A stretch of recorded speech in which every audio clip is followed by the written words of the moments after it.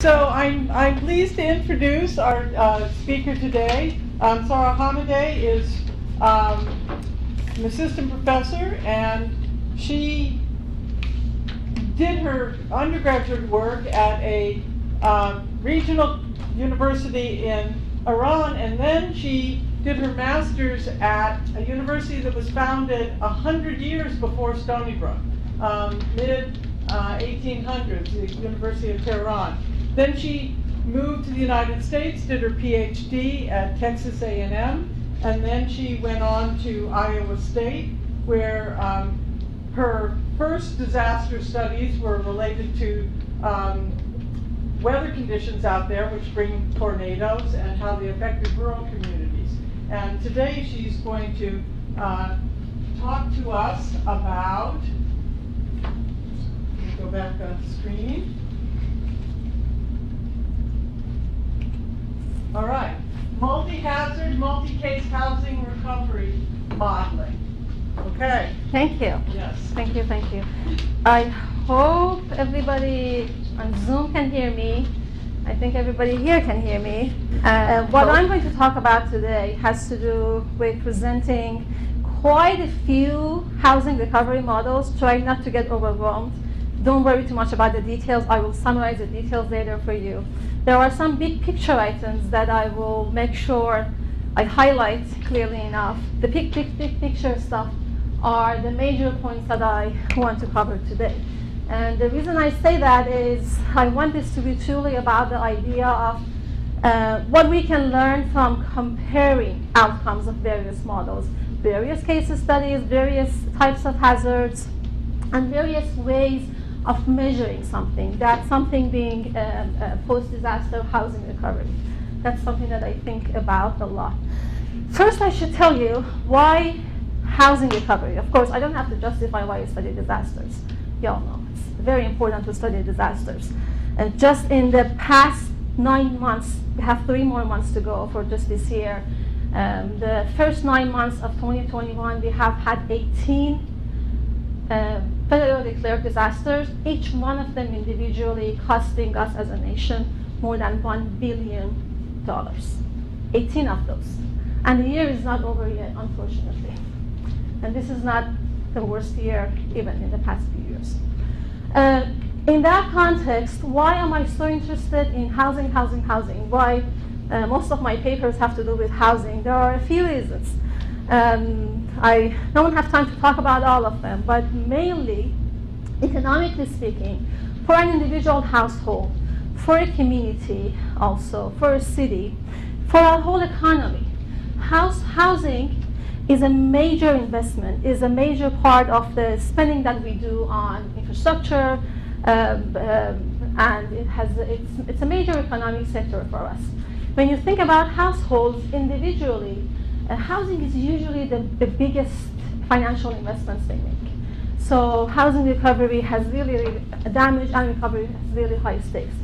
Also, really importantly, the fact that housing recovery is not just about housing. Housing recovery is about the psychological, emotional, cultural, social, economical, you name it, health, shouldn't forget that, impacts and recovery of a household and a community. So when I talk about housing, I'm not just talking about the building, what happens to the building after disaster. I'm talking about all of those interdependencies, engineers like to call them, I'm just stealing it from them, that rely on that phenomenon of housing recovery. So what I am trying to achieve here, and I will say, before I go to Iowa, when I started my work in Texas, this idea has been forming. It was never as clear to me. I'm sure it can always gain in clarity. But at that point, when I started in 2011 studying housing recovery, it was much more scattered. I didn't have this view that I have today, which I hope will improve through the next few years. That what is housing recovery? And I'm asking this as a, maybe call it an epistemological question. What I have learned, which I think must really inform how we measure, model, quantify housing recovery, is a few characteristics in the US, I must emphasize. housing recovery is very different when you go to Europe, when you go to developing countries like Iran, so on and so forth. In the US, the most important thing, if you forget everything, just remember this. Unfortunately, housing recovery in this country is extremely market-driven. What do I mean by that? You live in a pretty capitalistic system, right? So the assumption, the big assumption behind all of our housing recovery assistance, governance policies, regulations, you name it, has to do with the fact that we assume, the government and non-government assume that the private market, in other words, private construction industry, contractors, and insurance companies will take care of housing recovery when disasters happen, no matter how small or big they are. Because of this, we have decades and decades of data that shows housing recovery is slow, much longer term than what we were assuming a couple of decades ago in our disaster papers. It's extremely unequal. We cannot afford to measure it at aggregate level, and it's extremely complex. I already talked about that a little bit in the previous slide. It's connected to many other aspects of household and community recovery. So if this is my understanding, my theoretical conceptualization of housing recovery, what does that mean for the way I think about modeling and quantifying it? And let me just say in parentheses, why do we care about good modeling? Without good modeling, without good quantification, we are not going to have any chance of informing sound policy that would actually have any chance of reducing all the suffering and losses that we will go through housing recovery, which many, many community leaders very often call, this is our second disaster. First disaster was much easier. What Mother Nature sent us was much easier than the second disaster. So I'm saying we need to have complex ways of measuring it. I'm saying we have to bring in various disciplinary perspectives from quantitative modeling to social science perspectives, to engineering, physical stuff, so on and so forth. Link those approaches to understand housing in measurements and modeling. And in terms of the causal factors that we bring into our modeling, we need to be open-minded and inclusive. What do we take into, what causal factors do we bring in when we try to find what is actually driving, determining housing recovery? So just a few, I emphasize, just a few suggestions in terms of measurements based on various definitions. The list can go way, way, way longer than this. For many, many years, the official, organizations like FEMA produced this graphic. All they cared about was the aggregate number of housing units that were being rebuilt. Now we know, statistically, there are tons and tons of disparities that can be quantifiable. Housing recovery could be about completion of repairs or reconstruction. It could be about whether or not a family reoccupies their pre-disaster home, which is very different from this one and has different causal factors. Or it could be based on value, what happens to the value, from an economic perspective.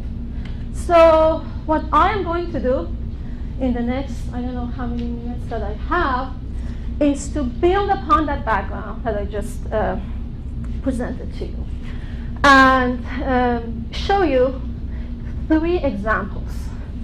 Again, don't worry about these details. I will walk you through them. 3 various approaches to measure housing recovery, this phenomenon that I'm very interested in. To measure it and to model it. By modeling, I'm talking about causal factors, what drives it, what determines the outcomes. I will compare the common causal factors across this, but the most important thing maybe to take away from this presentation is the diversity of possibilities of ways to measure something that is a social, economic, physical, you name it, phenomenon that is very complex. So this is just the past 2 or 3 years of my efforts to try to think through this. Now, I should say, before going into any of those details, the reason that I have had the luxury of thinking about this and doing all of the data collection and modeling is because of my involvement with this $40 million center funded by NIST, which was started by engineers, but they were very friendly engineers. So now we have an economist co-director, lady, Dr. Ellingwood, retired a year ago. So now we have an engineer co-director, John, and an economist co-director. And you can see this is just a short list of the universities. We have more than 100 PhD students, postdocs, PIs in the center. This is oh, it's great. So first things first, the framework, very briefly, that we have been able to use in the Center of Excellence. I mean, there are more than 100 researchers. Each one of them are focused, each group of them are focused on modeling something. Some of them are debris folks, some of them are utility folks, some of them are housing folks like me. This is just to show you the sources of support for doing this. We have multiple test beds, thanks to the funding from Center.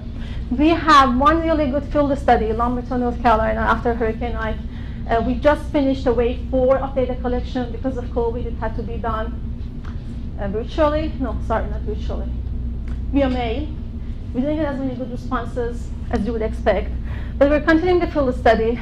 Next April or so, we will do the 5th wave. We're going back to that city to track what's happening.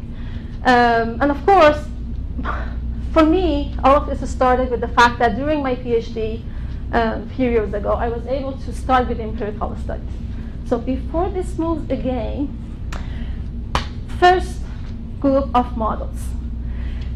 The main thing that you would want to think about this first group of models are these 3 items. I will show you the details, but I'll have to go through them a little bit faster because we don't have time. The first group of models, in terms of the structure of the model, is statistical, empirical models that take a longitudinal perspective. 8 years of data, Galveston, Texas. It's a beautiful island. It's under extreme gentrification and Airbnb stress right now for the past few years.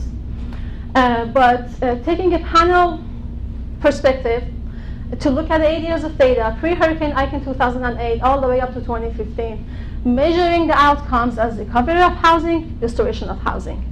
Through what proxy? Parcel value. Improvement parcel value from tax appraisal data, which took forever to clean, but it's done.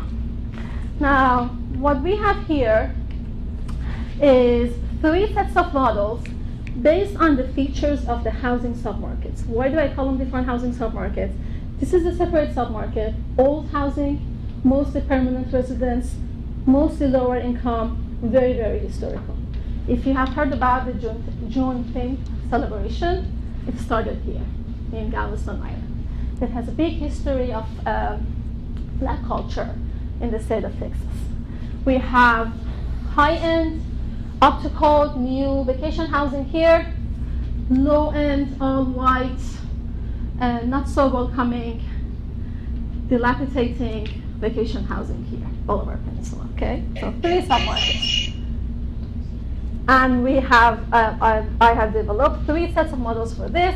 I'm not going to bore you with any of the coefficients. The models are extremely big. Here's just one graphic to show you descriptively the trajectories that we have. The outcome variable, like I said, was the logged improvement value of the house over these years. The factors that we looked at, you can see one example of that here. Damage level, Galveston Island vacation area, urban core. So these are 2 separate models. Factors we looked at that came out to be significant, their direction of significance in terms of causal impact, and the magnitude was different based on the submarket we were looking at.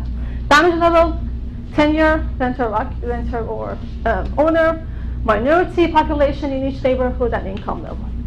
So this is the panel longitudinal model where I was measuring housing recovery as trajectory of value. Then, a couple of years later, we came up with, I think, a nicer idea. But let's measure housing recovery not as value trajectory, but as chance of success, if you will. Chance of success in what? Chance of success in going back to what you had. It's not ideal, but it's one way to measure and think about recovery. So here, in this set of models, housing recovery became restoration of pre-disaster values. And descriptively, you can see the the lines for restoration from 2 years all the way to up to 7 years. You can see a list of the causal factors that I used here: individual housing tenure status, the number of years. Like I said, we had 7 years post-disaster. Damage level is also always very important to include, and the neighborhood characteristics of the location of the house, right? And again, we have 24,000 housing units in this. So our scores, the significance, would make any modeler, at least in social sciences, very happy. Don't worry about the coefficients here. I have a summary post-estimation graph and that at least captures the combination of tenure status with the damage level. You can see, especially when it gets to later years, Galveston had a big, lag. The resources came so late. More than 50% of the homeowners in Galveston did not have flood insurance. And as you know, when you have a hurricane, depending on whether the wind damage was larger or the flood damage was larger, in this case, flooding was larger. If you don't have flood insurance and FIP, who is going to pay for you? You have to wait and wait and wait for CDBG-DR or other government resources, grants, to become available. You can see the big gap, depending on the combination of damage and tenure status in terms of reaching the outcome of what are my odds of, what is this house's odds of or chances of restoring its pre-disaster value. Now, second group of models, totally different way of thinking about and measuring the outcome, which is housing recovery. The big phenomenon has not changed. It's still housing recovery. So here, again, longitudinal. Like I said, Lumberton, I consider myself extremely lucky. Since 2016, have been able to go every year, with the exception of the COVID year. Here, we are doing longitudinal modeling of reaching different states that we were there to observe and ask and confirm with the households. The two states, the factor is time, of course. Is the house repaired? How long did it take for it to finish repair? Is the house occupied? How long did it take until you were able to reoccupy it? These are the input variables. And again, we did this survey with 568 households. Don't get too excited, not all of them responded. Across the weights, we have 100-ish, 120 that consistently respond to all of the factors that we want for my modeling work. And the sad truth about Lumberton, if you want to look it up later, it's one of those older, low-income, predominantly low-income, very segregated small towns in North Carolina, 22,000 or so, where consistently from our sample, at least a third of them became vacant by Hurricane Matthew, and people would never return. They couldn't do the repairs. So my outcome that I'm going to show you, causal models for are these two. And you can see the descriptions of each of them. The main addition in this model that we are not able to do with the first group of models, which I just showed you, when we use secondary data, yes, the number of observations were really big, 24,000. But we didn't have information on each individual household's application and receiving assistance.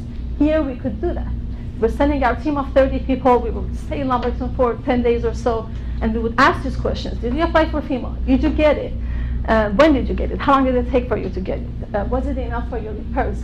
And that's the case for all of these assistance sources. I'm not going to bore you with these details. I already told you about the field study. There's a lot more to say.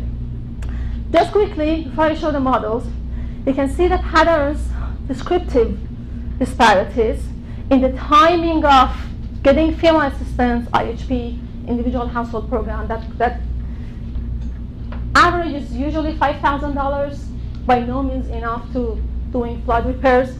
Maximum allowed is $30,000, almost never happens. SBA loans, there are loans. You have to have good credit score. You have to show that you can return it even though it's low interest.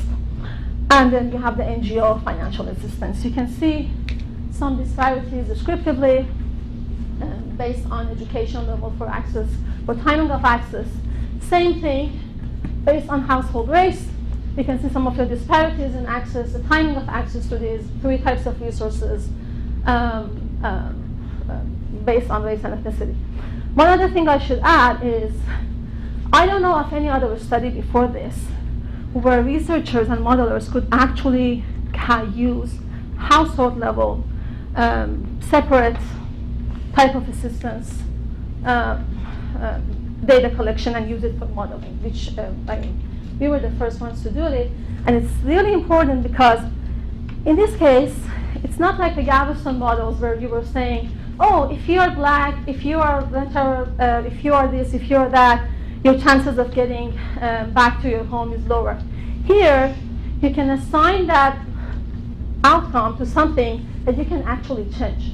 I can't change anybody's race or accent or whatever, but I can change our assistance policies, right? I mean, I can try to change it, but I can't. First model, recovery state 1, days before repairs completed. I'm not going to go through the details because I will repeat them for you, just highlighting one of them.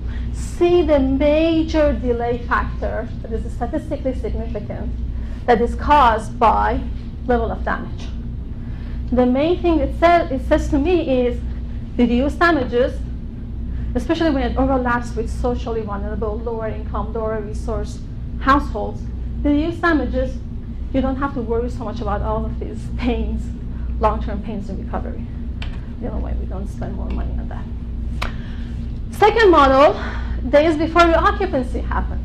And please note the difference between the occupancy as a way to measure recovery versus repairs. Many people move back to their houses when repairs are not finished. I have been to many houses in Lumberton where the smell of mold would just kill you, but they live there. They have no other choice. The same, I mean, the other way around also is true. Many people do not move back to their home, even if it's totally habitable, no big damages, because something is wrong with the backyard or things like that. So income level has big implications for that. Major thing, again, 173 days of delay factor based on damage level for occupancy. And you can see that income, personal resources, is also coming up as a significant factor. Now, third group of models, again, shifting gears completely, a totally different way of measuring and modeling housing recovery. This is a simulation. This is a predictive way of modeling. Here, I work with one of my favorite civil engineers to build a Markov chain model that predicts not housing recovery, but note this word, the housing recovery of households. Usually, I mean, I don't know, years ago, I had this very smart architecture colleague. He would always ask this question of, oh, you're showing me housing recovery models. Why should I care about what happens to this building? You should attach the pre-disaster household to that building, right? Then tell me what happened. So, here's what we're trying to do here. The outcome you're trying to predict is the probability of you as a household attached to a housing unit, the probability of you transitioning through 4 stages, which I will show in a second. See the input, and then we use a simulated testbed community, which was developed by Bruce Ellingwood, who was one of the co-directors of the center. We used the earthquake hazard that he had simulated for that, for application. The main idea here, in a nutshell, is that one of the biggest figures in disaster sociology, Enrique Quarantelli, who used to be with University of Delaware Disaster Research Center, in early 1990s, he had put forth this very, very popular idea that after a disaster, most households go through a linear step-by-step process of going from their damaged home to emergency shelter. Think of emergency shelter as the Red Cross shelters that get set up very quickly. Go to temporary shelter. Think of this as hotel vouchers that people get if they can't afford the hotel room themselves, either from government agencies or their insurance agent gives them one. Go to temporary housing. The most obvious example of this would be the ugly FEMA trailers, right? After Katrina, people were living in this for 18 months plus. Many of them had lead poisoning. And of course, the ultimate goal, permanent housing, which is either back to your own pre-disaster housing unit or a new permanent housing unit, which is now habitable for you. What we said with my engineering colleague was that, look, people do not go through this in a linear way. We have seen so much anecdotal evidence and data that people jump through, people regress many of the times. There was only one dissertation in, I think, 2004, which I found, who had tried to question this and had collected some data to show that it doesn't work like that. Unfortunately, she had not published any papers of this, so we said, here's an opportunity for us. We can think about this issue, and we can develop a better model. So the better model that we tried to develop was to consider quite a few possibilities, as you can see. It can be overwhelming. It was very overwhelming when you were trying to put this into math. But considering that you could jump and skip over all the steps, if you can afford it, of course, if you have the capacity and everything, and that there are 4 possible scenarios here. Of course, this is the ideal. This is what the US government assumes everybody does. Remember the market-driven assumption? It's very problematic. Only a percentage of our population can afford this. So we wanted to model the chances of a household going through each of these possible sequences.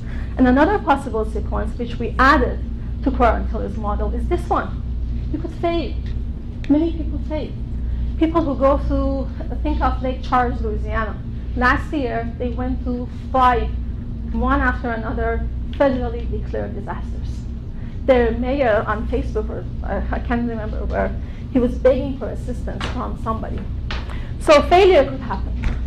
People could become homeless through moving through these stages. I'm not going to talk about this equation. We have a better representation of this here. That Markov chain model is operationalized through this guy, which in Markov chain we call transition probability matrix. And this is what it does.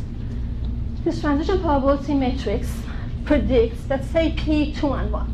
This is the probability of, in time 0, being in a stage 2 temporary shelter, right? And going back to stage 1 emergency shelter when at time t. So this is the input to the model. We have some conditions, as you can see, for sending a person, a household, to stage 5, which is failure.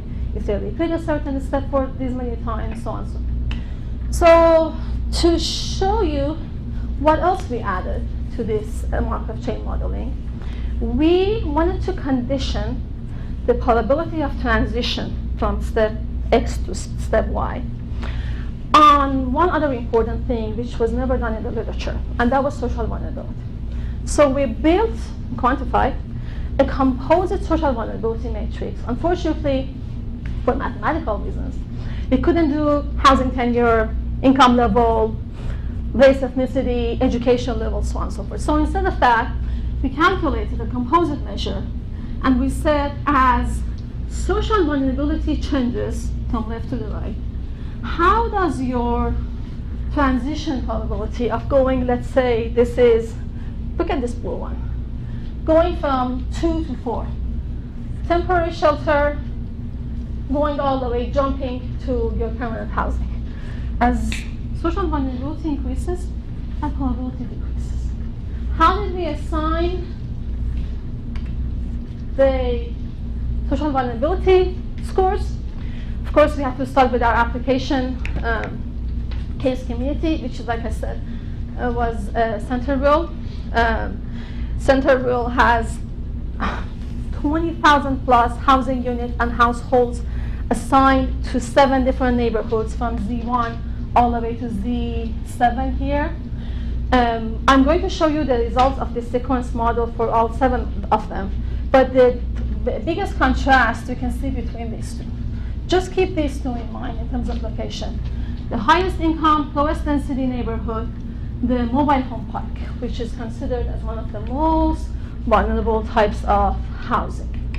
So what we did was that we ran 1,000 Monte Carlo simulations to assign randomly social vulnerability scores to each of the households in each of the neighborhoods.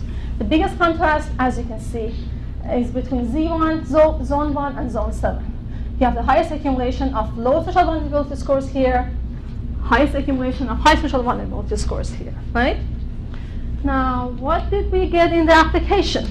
Time 0. Earthquake has just happened. Aggregate level, there is a pretty even distribution of folks being in emergency shelter, temporary housing, permanent housing, right? And you can see the distribution of, these are all housing units, the households, distribution across various neighborhoods. Now, 1 month passes, aggregate level, quite a lot of households, 8,000 plus, have moved to permanent housing. These are the insured folks who didn't have much damages. They had good retrofits on their homes. They don't have much damages. They are back to their homes. But then look at the two contrasting neighborhoods where you can see differences in colors. Here, overarching shade is green. This is stage. Here, you see lots and lots of blue, right? They are still, so this is a sign. When I see this, I'm happy, the model is working. 12 months later, look at the predominant shades of green pretty much everywhere. Look at the variation that we have here in the highest social vulnerability score neighborhood, which the numbers are small, so it doesn't show here. But within this is the importance of looking at these aggregate measures. You can see the folks who are struggling to reach the permanent housing stage. Now, last thing we did here was that we went back to the literature, especially sociology literature, to find qualitative evidence of narratives of households who have various sequences, which would help us picture better the results that we got from the Markov chain. This household 3 would be a good example to look at. Time 0, this is where they are. Stage number 2, they didn't have to go to a FEMA or Red Cross shelter.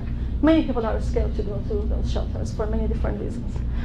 Stuck for 6 months in the temporary shelter, temporary shelter, sorry.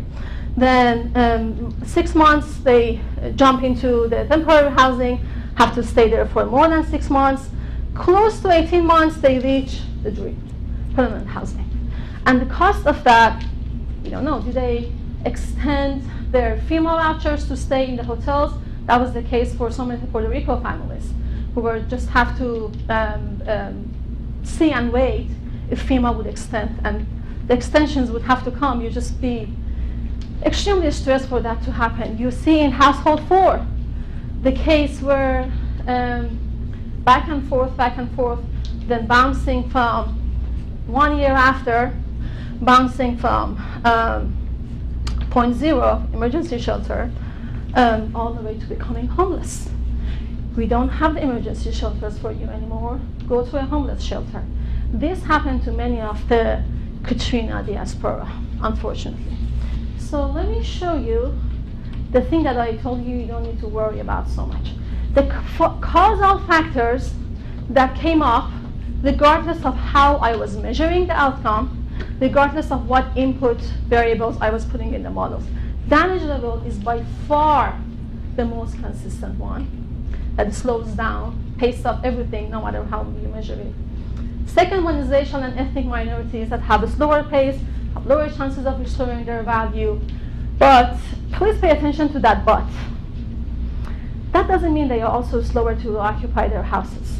I knew this anecdotally, but this is good evidence quantitatively, that they do go back to not damaged homes, non-repaired homes.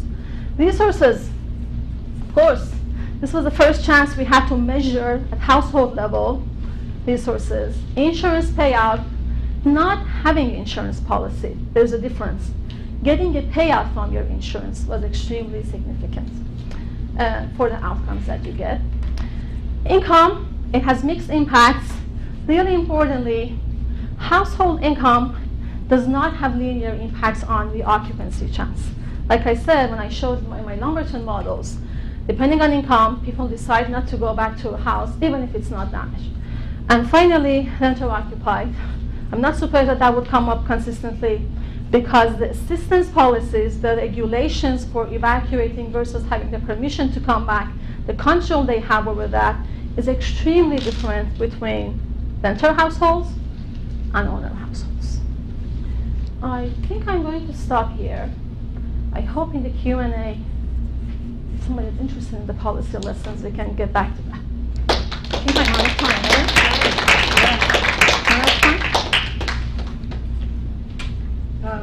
Yeah, so hopefully we got it all recorded. I can do it again. Yeah. I just need some water. We might have to. So does anyone have a question? If you do, please speak loudly so that those on Zoom can hear. They probably won't be. You should probably repeat the question. I will. Yeah, okay. Jackie. So I was wondering about your stage 5 Of the sequence in model. this last model, and whether that includes people just giving up and leaving.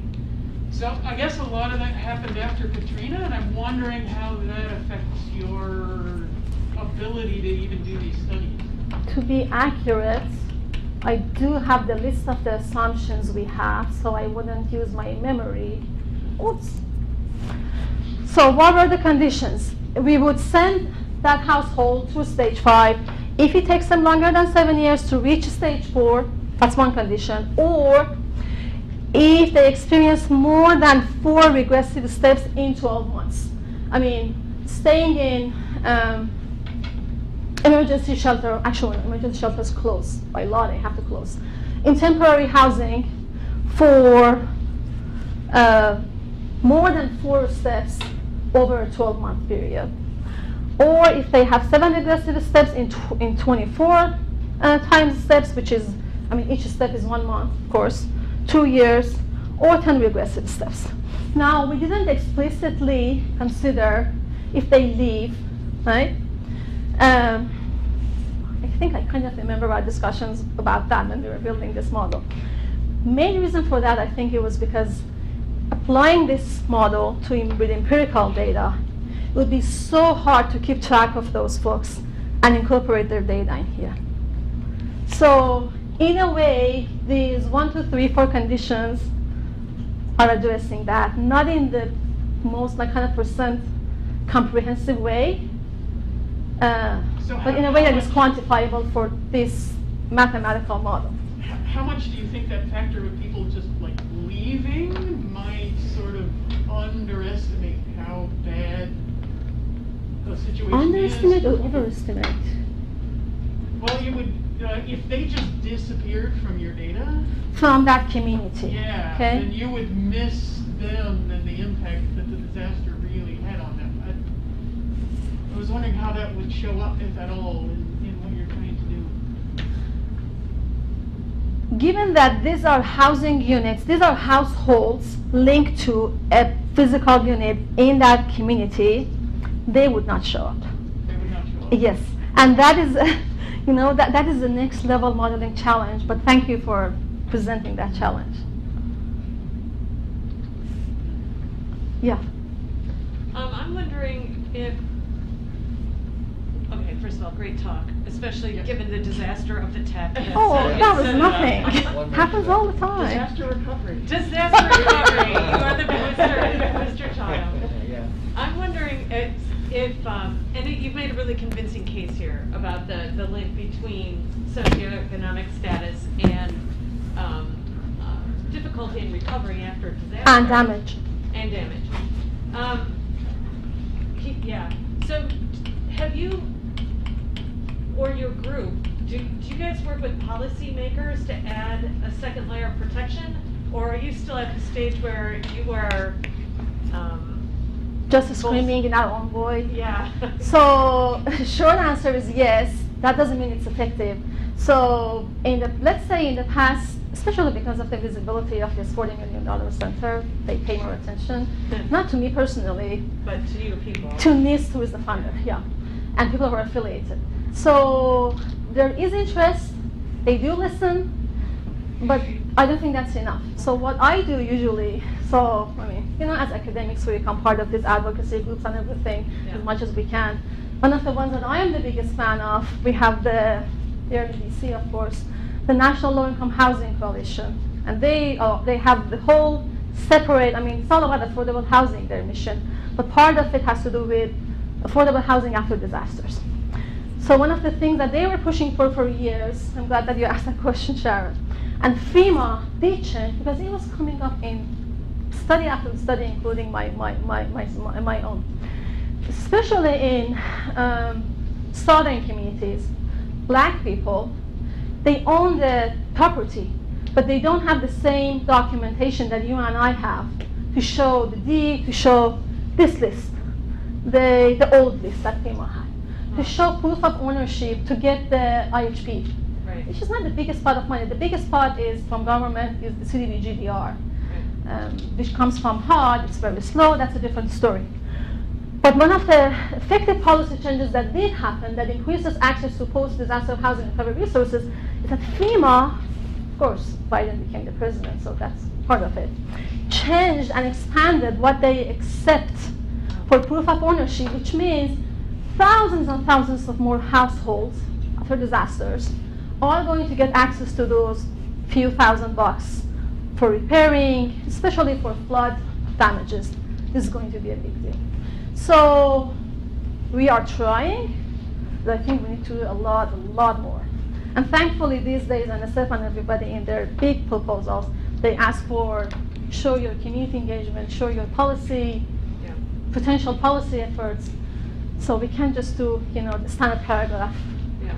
But So, if you look at, or does anyone in your group, or you encourage your students at all to think about where the next disaster is going to occur, or the kind of implications of different kinds of disasters, because that could inform the communities ahead of time so that they're not dealing with the aftermath of a disaster. So there are, whole groups of people, hazard modelers. Kevin is not here. People like Kevin. All of these climate-induced disaster modelers who are trying to be, ahead of the game and try to predict. NOAA has all of these models to do that. FEMA uses many of them. So in terms of hazard modeling, we are not in a very bad shape. But in terms of alerting local communities, and as an urban planner, I would say we're talking about municipalities. Many of them are extremely low resource, of course, counties and states. Alerting them that every hurricane season, let's say Louisiana, you're going to get a whole bunch of your parishes and communities devastated by hurricanes or inland flooding. I think I can say pretty confidently that they know. Of course, it's not by day or location or anything like that, but in terms of the probability, they know. Now the question is, do they have the political willingness to change their everyday development planning in a way that gets people out of harm's way? Remember, the biggest, most common predicting factor for pace of recovery was damage. So if you reduce the damage, you're reducing a whole lot of your post-disaster problem. Now, whether or not they have the political willingness to do that, that's one question. Maybe the bigger question is, do they have the money to do that? They don't. Unfortunately, most of them don't. This is exaggeration maybe, but since we got this new administration, there are tons of, parts of the infrastructure bill, for example, that has to go towards the hazard mitigation grant program. That goes from FEMA to these communities to spend on whatever, buying out homes, elevating, which would reduce the post-disaster headache, housing recovery headache. It's like Malcolm with the mitigation. The gates. One, you pay now, or you pay a hell of a lot more later. 7 times more. Yeah. That's calculated. 7 times more. Well, I think the U.S. is very bad at being proactive rather than reactive. We just pour billions after the fact. Yeah. Right. Just FEMA, because we the think they nation can afford it. Cannot prepare for the future. They can only give money out host disaster and only to rebuild in place. Such a long way of thinking. The same with the Army Corps of Engineers. Yeah. When they do their cost-benefit analyses or whatever it is, they won't do it unless the benefits exceed the cost. But the benefits are really restricted by regulation, and it's all to do with rebuilding what they call discounted, damaged infrastructure. And it's also very physical, their calculations. They do not take into account the environmental, ecological, social. I once asked the Army, what's the value of human life? Being in the Army, they would not tell me. Especially if you're socially vulnerable. Who cares? I know. The other thing, I participated in a Suffolk County task force on post-Sandy 5 years later, and we had town hall meetings all through the county. And at those meetings, what struck me was in the first 3 rows, they were all middle-aged women who had been dispossessed. And the first question that went through my head is, where is the men in their life? Where are the husbands, the partners, the boyfriends? They all ran for the hills, and they left these women, probably with young children, and not having the resources to rebuild their houses. And then the tax base of their community collapses because half the houses were wrecked. And it was terrible.